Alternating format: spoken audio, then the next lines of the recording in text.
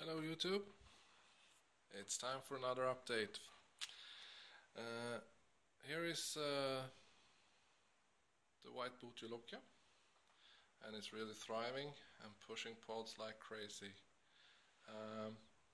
The windowsill is working really great now. It's autumn, and as you can see here, I've been putting up some really bright lights to help them survive the winter, and they are really liking it. So they're pushing pods like crazy. And here is the Trinidad, no, sorry, 7-pot Primo, and as you can see, there are a lot of pods, and some of them are also ripening. And over here we have the Trinidad Moruga Caramel, also a lot of big pods on this one. This one is humongously big and will be really tasty. Maybe you guys are like me, it's getting really cold outside and the autumn is here for real.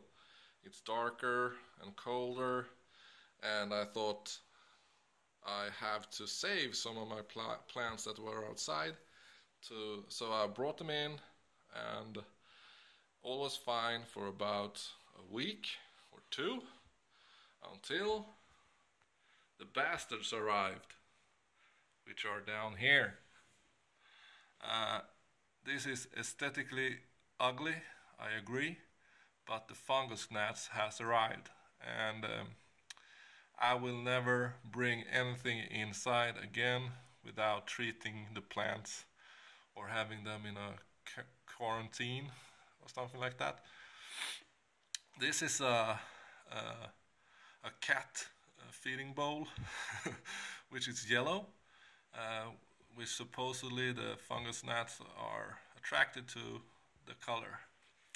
So I'm going to go through how I am trying to beat these flying critters in all possible ways. So the first thing here is a yellow bowl, or you can use anything yellow which can contain a liquid, which I put vinegar and water the same amount, and a drop of dish soap to so they drown. Also you can see that I put out a sticky trap which have caught some of these, and the windowsill is pretty much it's not that bad, but I will show the kitchen later.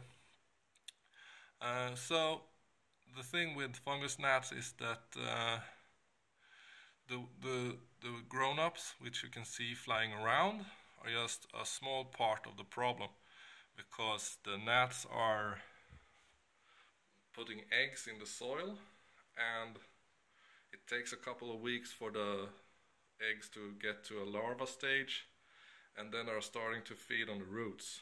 So that's why I got tricked by the first 2 weeks that I thought everything was fine and dandy. Then now we have a serious problem here.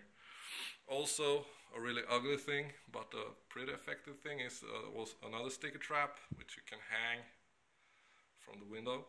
In the window, I also have one here, and also a sticky trap in the soil. You can see how many. I think I caught a lot, at least 500 of these bastards.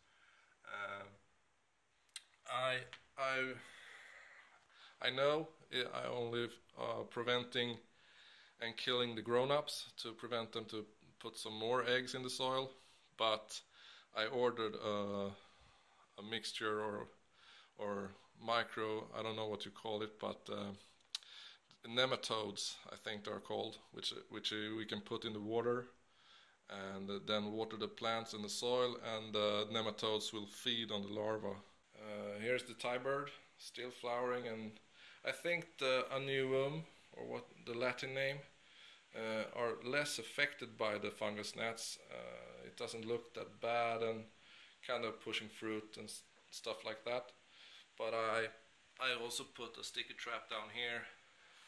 Today I changed it, and I don't think they like this plant very much. And as you can see, I have also put a lot of leca rocks or some kind of barrier for the fungus gnats to have a harder time to reach the soil.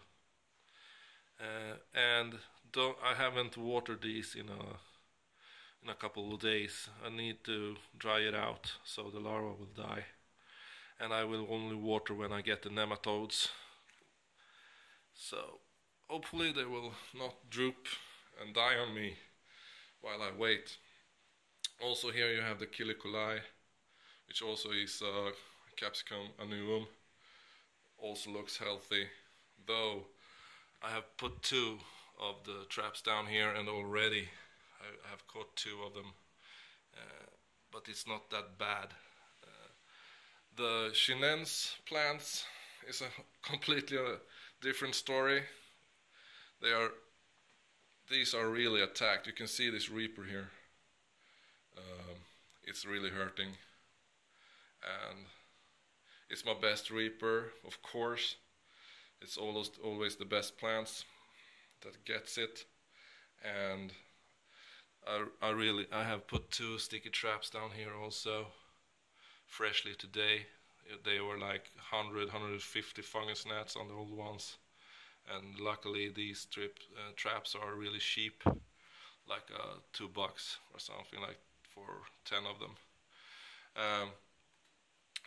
Also in the kitchen you can see I built a new rig for the overwintering. The plan is to have 2 zones, one for the big plants in the back here, and for this side of the table will be for new sprouts and stuff. And I will also have a new light fixture which will go down, and the back will be higher for the overwintering. Here I also have the sticky traps, and you can see I caught some. I caught a fair amount. So note to self and all you guys out there, don't bring the plants in without treating them. I will post an update in a couple of weeks. A shout out to pepper lovers. Love you guys and girls. So really nice and active community on G+. If you have some kind of super way to kill fungus gnats, please let me know. I only got these tricks for now. Put some barrier up so the grown-ups can't get down there really easily. Sticky traps, all kinds of them. I got one in the back. And to use nematodes or some kind of bacteria to water it down so the larva will die. But if you have other tricks, please comment. And don't forget to subscribe if you're new to this channel. I have a seed pack that I will send to 3 people at the end of the month. Yep, this is me signing out. Have a nice day.